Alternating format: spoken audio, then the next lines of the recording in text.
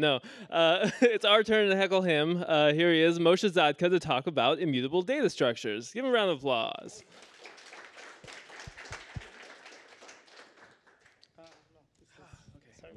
Hey, hi everybody. Yeah, feel free to heckle me. I think I deserve it, so it's okay. Yeah, and I'm going to talk to you about immutable data structure, something I feel very strongly about. And I hope by the end of the talk, you'll feel as strongly as I do. So we'll start with a simple question, which is, are squares rectangles? And like, what does this have to do with anything ever? So are squares rectangles? Who here thinks squares are rectangles? Who here thinks squares are not rectangles? Who here doesn't have an opinion? Too many people don't have an opinion. Okay, so what's a rectangle? Well, so like if you want to put a rectangle in like a Python interface, that's how you put it. You can get the length, you can get the width, and you can set the dimensions. But wait, you can't set different dimensions on a square, right? Because like then it won't be a square anymore if length is not different than width. So that's not an interface a square can satisfy. Right? That said, now squares can be rectangles. And I'm pretty sure when I learned math, when I was like, yay tall, I'm still not very tall, they taught me that squares are rectangles, so that's weird, right? However, if we change the interface a little bit, right, instead of like saying set dimensions, we're like, okay, well, you can't change the dimensions of a shape. It's already on paper, drawn with a pen, you can't erase that, but you can get a new shape with different dimensions. That's fine. Squares can return new rectangles. They didn't promise they'll return the same type, right? Like the interface is like, that returns a new triangle with, different dimensions. So that's fine. So we noticed something interesting, right? We noticed that as soon as you don't try to change a thing, we can keep the square a rectangle, which is good, because, math. What's an array? An array is even more weird, right? So, in Python we have like lists, and lists are like, can have different types of them. You can have like ints and strings, and have like a whole cacophony of things. But you probably don't want that, right? So if you want to actually interface up your array, you want to say, okay, this is an array of things, right? So let's have an abstract interface for an array, right? You can get a thing, and you can put in a thing. That's great, right? And you can put in any thing that complies with the interface of a thing, right? Which usually will be like like a number or whatever, right? So it's really an array of numbers. So what if you have an array of super thing, right? Something that has like more things, right? So that's fine, like same thing, put in a super thing. It can put in a super thing. Now, can you satisfy both at once? They look very closely related. Is one a super interface of the other? Turns out no, and it's really like pretty bad. You cannot actually implement both interfaces at once. Why is that? Well, so array of thing says you can give me anything, right? So if I can only give you a super thing, I cannot give you anything, right? If I cannot give you only floats, then means I can give you integers, right? So that means you cannot satisfy a set element. On the other hand, array of superstring promises you that, array of thing says, I can return anything, right? So you cannot promise that you'll also only return super thing, right? So you cannot satisfy both of these interfaces at once. That kind of sucks, right? Like if you actually look into things like C++, that's actually how templates work, right? You cannot have an array of like something in a superclass because of these problems, even if it's pointers too, so it's not like size problems. It's just not compatible interfaces. That's very sad. Now, the other thing that is like very sad is global mutable state. It's pretty bad, right? Because you change something over here, it breaks something over here. This and this are probably like modules really far apart. And it's more likely than you think because a lot of things are like hidden globals, right? Like, class attributes are really global and classes are kind of global and like everything like has tendrils into everything else and you can kind of reach through like, 5 layers of abstraction and go, whoop. And that's it, you broke this thing over there and that's sad, right? And like, then you have a bug, right? In production, something crashes over and over and nobody has any idea why. And, like you have to debug it and stay until 3 a.m. and like, that's not fun, right? So it's pretty bad. So immutability really helps with that, right? Like, so first, how do I fix rectangles? Well, like I said, like, that's a nice interface, right? That's an interface, right? Like, so I implement rectangle. It supports the abstract interface of immutable rectangles, and I can implement a square, right? It still has, well, I didn't, I can, still have like properties, lengths and widths, and it still has width dimensions and it returns a rectangle, right? So that's fine. Now squares are rectangles, right? That's great. So you can actually implement both square and a rectangle. And you can still, so you can still change it, but you cannot change it in place. You have to return a new object, right? If you use utter, then there's utter evolve, which is built in. This is why utter is such a good library, and you should use it. And especially you should do this with frozen equals true, because then you have immutability, and you can have your rectangles be squares. Squares be rectangles. Now, what if you have a lot of things, right? You're like, well, yes, but my list is like, 1 million elements long. You're actually telling me to copy my 1 million elements when I want to change one thing. Sure, I can implement something that's going to be an array of thing and an array of super thing, but I'm going to be using up double the memory and really, really slow. The solution is persistent. Persistence is a really nice library, and this creates a vector of integers. And B is not a vector of integers, but A is still a vector of integers, right? We have not changed A, right? And that's basically how you make sure that you still comply with the old interface. You don't change it. If you don't change it, you still comply with whatever you complied with earlier. So that's great. However, persistent does it in O of 1 time and O of 1 space, right? So a lot of people mishear me when I say it. I did not say it is as fast as lists. Python lists are faster, but it is O of 1 time and O of 1 space, right? So here, I have just 3 elements, but imagine I had 1 million elements. B would not be a 1 million element copy, right? It would be O of 1 copy, and it would only need the space to store the extra hello, plus a constant overhead.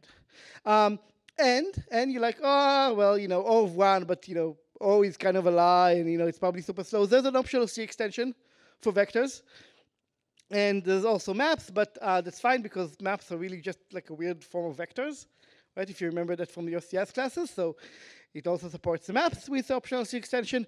So it is actually pretty fast. It is not as fast as like Python's super hyper optimized stuff, but it is fast enough for probably whatever you're gonna do, and it lets you make your array of thing be also an array of super thing, which is good. And you're like, well, what if I have one of those deeply nested objects, right? So here, when I wrote it, I think I was working on a static blogging engine. So like the idea of data structures for blogs were like heavy on my mind. I think right now, every single one of the organizers for Pyninsula has written their own blogging engine.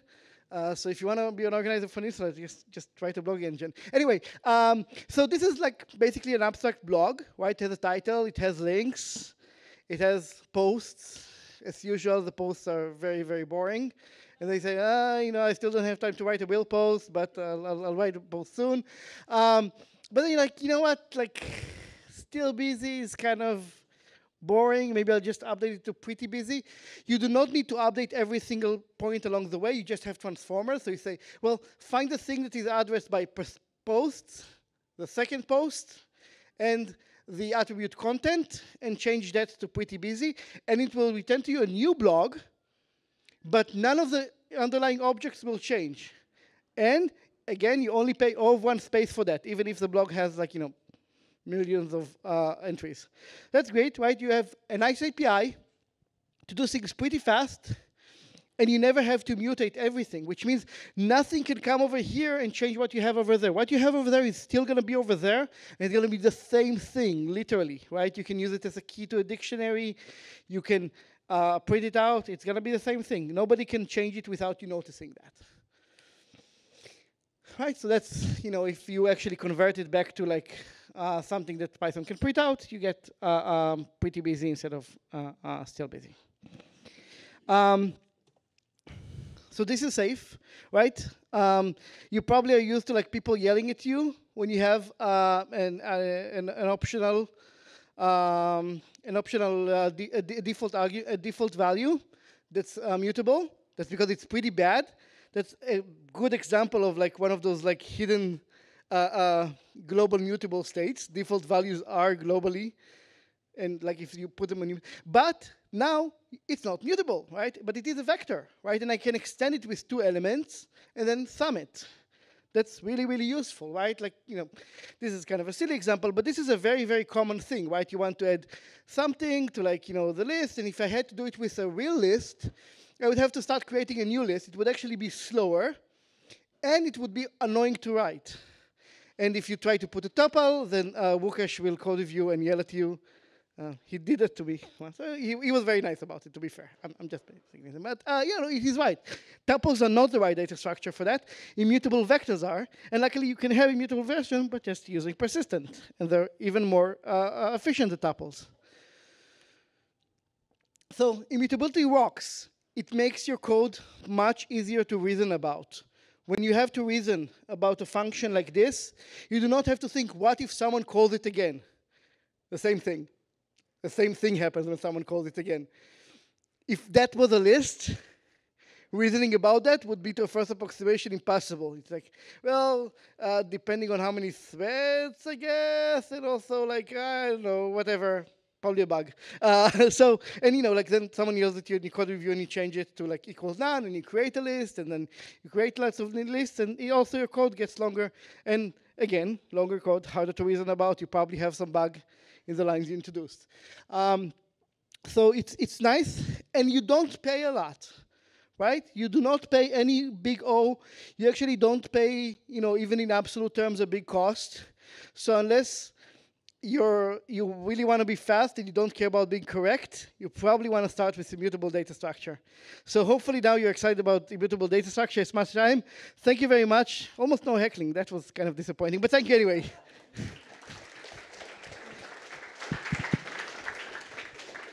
Thank you, Moshe. So let's see. Quick recap, just for me. We saw persistent, P-Y-R-S-T-I-T-N-T. It's basically like a Pyninsula of immutable libraries, right? Yep. Okay. And if you look for this talk, by the way, it's under github.com/moshe/pinsistent. Oh, okay. So yeah, made a little joke there. extra overloaded. And the other one was Adders, A-T-T-R-S. Yep. Okay, I do recommend checking those out. Hugh, you had a question? All right, you ready, Moshe? Yeah. I have a question about like the slide right next to the last, like the silly sum. Sure. Is that V like the vector from persistent? Yep. Or so that's not tuples, right? That's not a tuple. Yeah. It's Okay, a vector of 2 elements. Oh, right? yeah, but so you can so a tuple like does not have a method called extend. Yeah, but and this code actually has a bug, right? I did not write extra equals extra.extend, but this bug is easy to reason about. It will always do the wrong thing. This is great. A unit test it comes out wrong.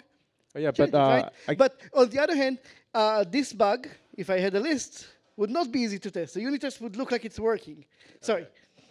Yeah, I love buggy code on the slide. What I'm asking is like, is this vector part of the persistent? Yeah. Okay. Yeah. So that's basically persistent.v. They made it especially short so that people's excuse will not be, it's too long to type. I'll just type not too long to type. Fair enough. That's one way to be. So, we got another question? Oh, here we go. Please. Hi, I have a question about the same function, actually. Sure. You said that you should be using this instead of using a tuple for this. Why not use a tuple? Aren't tuples also immutable? Tuples are immutable. Tuples do not have a method called extend. Ah, that's the reason. And imagine that the default was like 1 million objects long, 1 million things on. Then you could add one more thing to a tuple. You create a new tuple with 1 million and 1 elements. That's like really heavy for so the just reason adding one is thing. to reduce the. Right, and yes, because otherwise people will code review. They'll be like, this is super expensive. Just do the weird stuff that is broken, but it's fast. Another question here. So it's kind of like, does persistent sort of keeping the diff between the 2 objects, like the original and the copy? Because it's not really a copy according to you, right? You should actually read the implementation. It's pretty neat. It's using this bucket thing.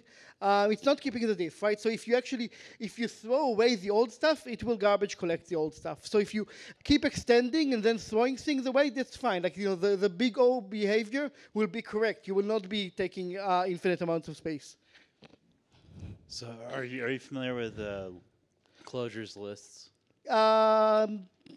Not really, but I think they use a very similar thing. Yeah, where basically like it keeps references to everything that you didn't change, pretty much. Yeah, yeah, but again, like imagine that you have like you mutate the fifth element in a million element list like over and over again, then you do not keep up infinite space if you don't keep references to all the previous versions of the list, right? So that it does, like I said, like the big O behavior will be like the best thing that you can expect.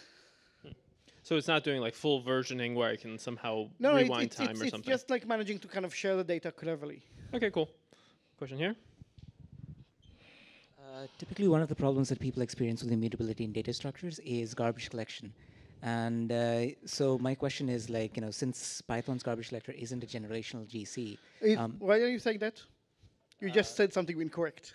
That it's a semi-generational GC. Yeah, that's what I mean. Yeah.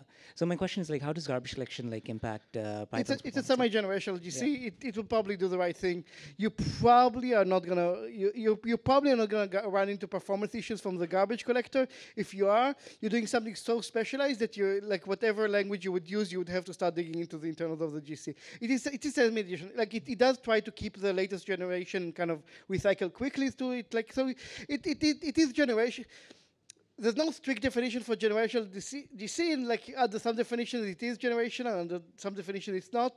And if you're worrying about the difference between those two, whatever language you would be using, you would start looking into the differences between their versions of GC and start to tune your GC. You would start be doing like the weird stuff that Instagram does with the GC to kind of like optimize stuff.